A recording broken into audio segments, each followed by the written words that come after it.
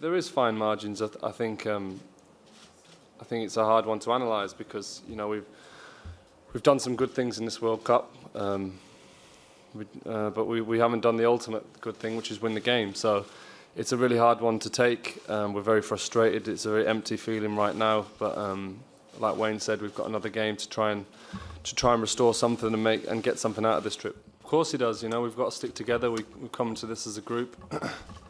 We were looking to succeed as a group, but we haven't, and we've got to stick together. That includes the players, the staff, and the management. We prepared as best we could have, and we just haven't performed on the field.